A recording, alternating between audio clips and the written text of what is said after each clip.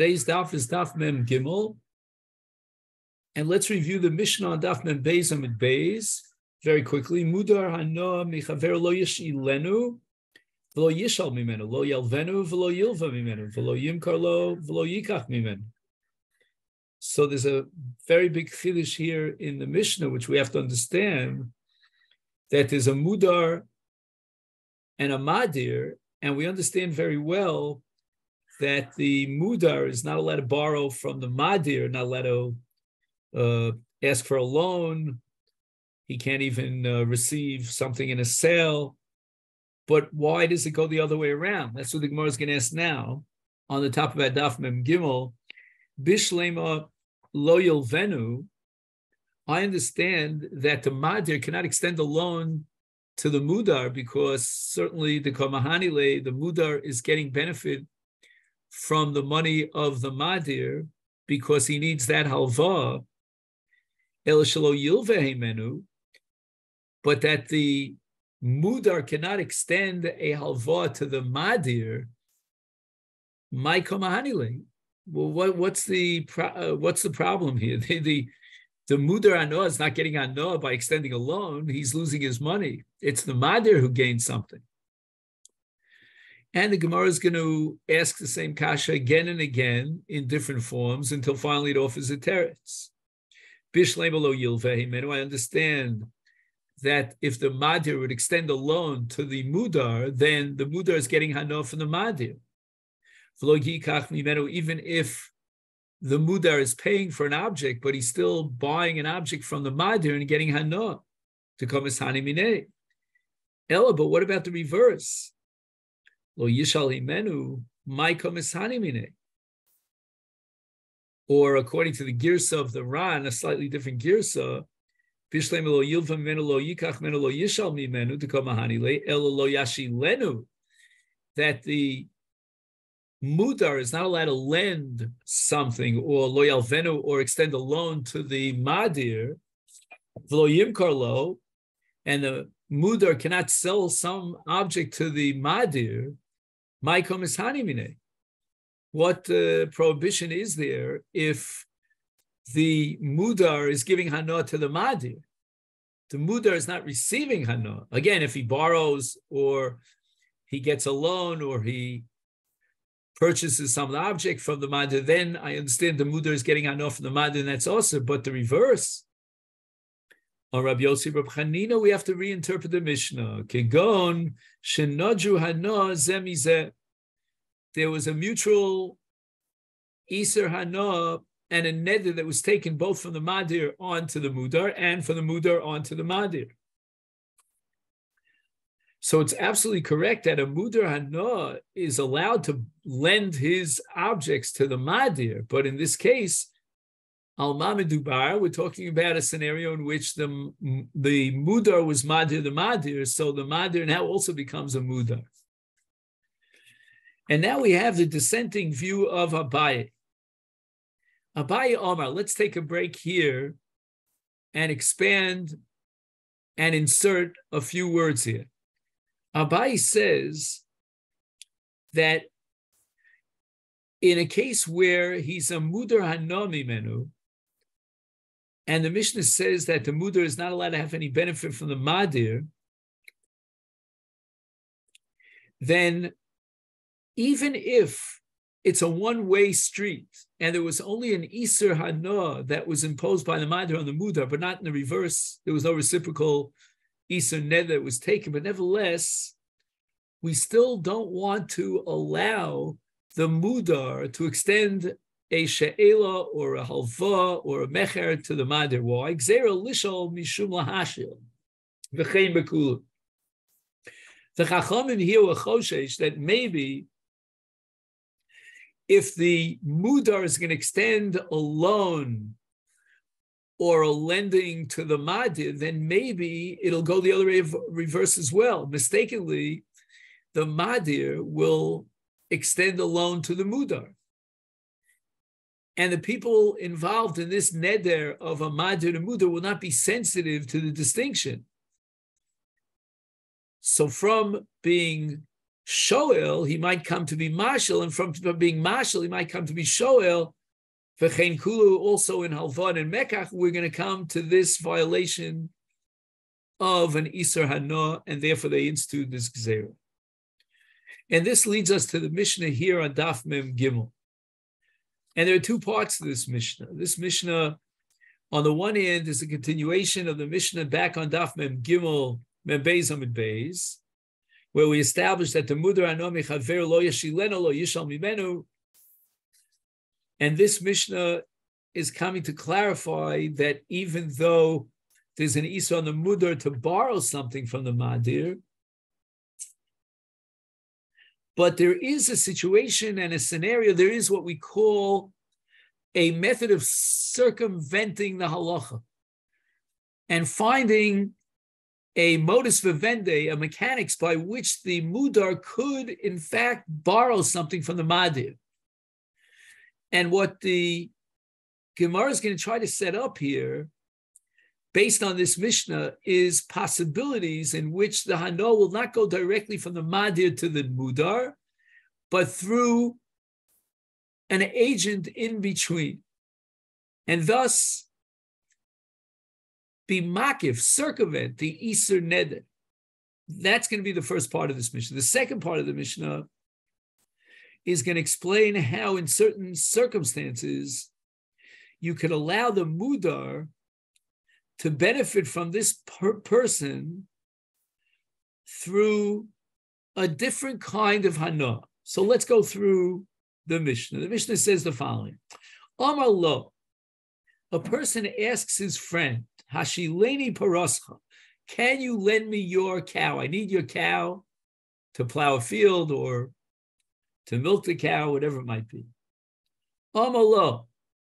And the owner of the cow says to the Mavakesh, Eina pnuya, which literally means it's not free. In other words, right now it's working on my behalf. I can't lend it to you. But I think the Mavakesh realizes that this is just a lame excuse, that the owner of the Parah is coming up with some sort of a story to cover up for the fact that he really doesn't want to lend him the Parah. The Omar, and now in response to the Eina Pnuya of the Bala Parah, the Mavakesh declares a neder. Kodem Sodai Shani Choresh Boliol. I accept upon myself a konam that will prohibit me for the rest of eternity to be choresh with this parah.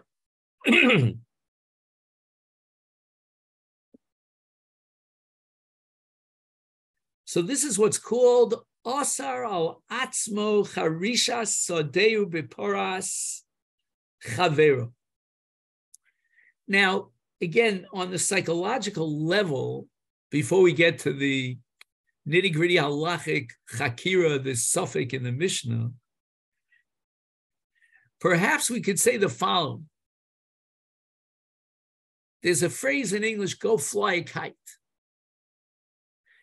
As if to say psychologically, I asked to borrow something from you, you refused. You know what I'm going to say to you? I don't need your help. I don't need you to lend me whatever object I'm having. Whenever I do charisha with a parah, it's not going to be your parah. You refuse to lend me your parah. I never want to use your parah. But now the Mishnah goes into the following question. When the Madir, the Mavakesh, as we said, declares Kodam Sodai Shani Choresh Boliola, what is the emphasis here on Sodai?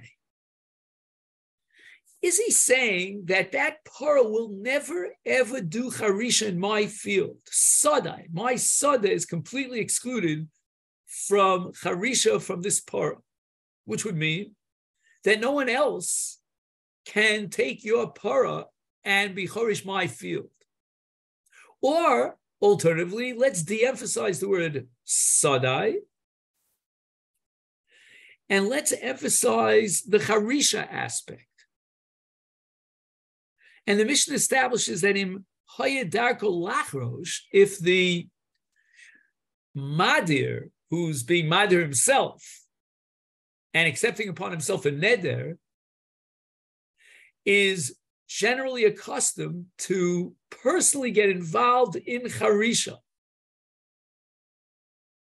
So then we interpret his Neder as who Oser al Atzmo becharisha b'kol adam mutarim. He's only saying that I'm going to accept upon myself a radical change with regard to this para that you refuse to lend me, that I will not do charisha.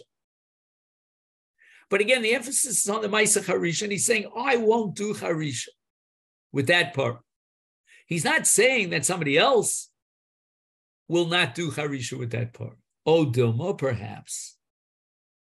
It's ein dako lichrosh. He himself never does charisha. He's above that. He's an executive, a white collar executive. So he doesn't get down on all fours to do the threshing. Then we interpret his neder as hu v'chol adam asura. We're not going to say that his kavanah was to asr on himself charisha, because he never does charisha in any event. So the emphasis there shifts from the Maisa Harisha to the Sod itself. And what basically he's taking upon himself through this Neder is that the Sod will not benefit from your para. And that means that no matter who does the Harisha, whether it's me or it's going to be someone else, that's included in the Isur.